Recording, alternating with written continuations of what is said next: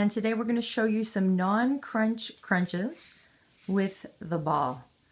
So we are not fans of traditional abdominal crunches for many reasons. We're going to show you why. So let's just show you right now basically what we don't want you to do.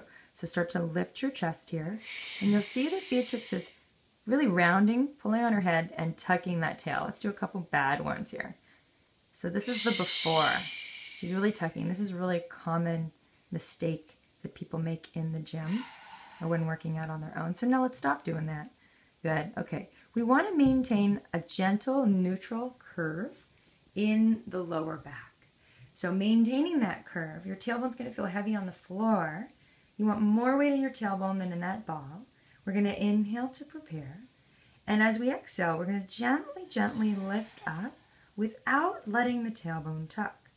Inhale, she's leaning back. And exhale, she's lifting without pulling on the head. Good. Eyes are just gazing over those kneecaps. Good. Look at how beautifully stable those hips are. Let's do one more. And then we're going to hold this. She's flattening, and every time she lifts, she's picking up her pelvic floor. She's doing a Kegel exercise. So now we're going to move on to lifting one leg at a time. So it's an inhale to prepare. And now exhale, gently lift one foot and engage the lower abs. Inhale, place the foot on the floor. And exhale, melt the belly in. Good, and this is where you're Kegling. Inhale, let it go. Exhale, pick up the pelvic floor. Notice that this is a very small motion in the upper body. Let's do 3 more.